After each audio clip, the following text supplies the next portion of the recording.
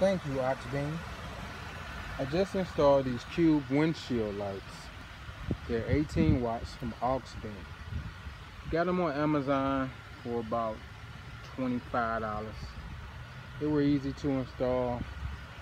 These are HED headlights with LED fog lights with LED windshield lights.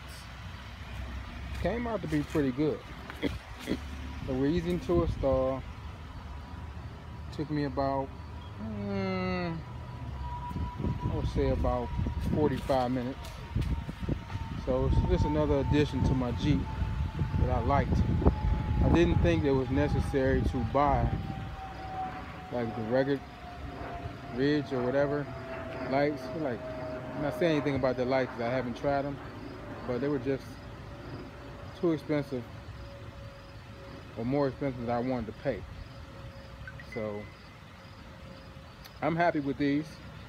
I'm going to adjust them at nighttime just to focus them on the road better.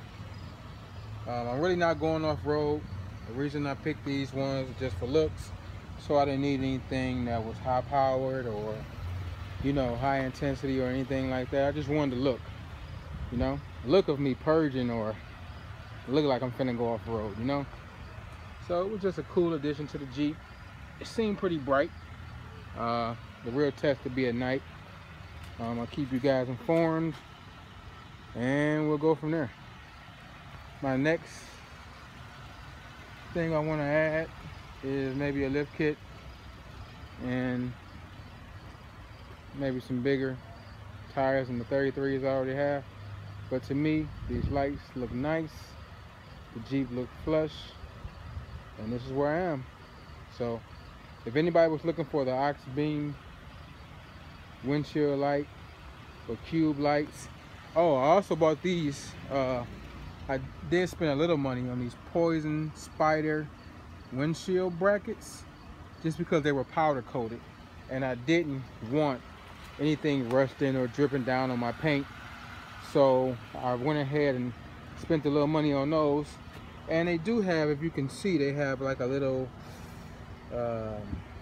foam behind them, so it's not paint on paint. So I did spend a little money on those. Those cost me 30 bucks from 4-wheel parts. Hope you like the Jeep. This is pretty much it.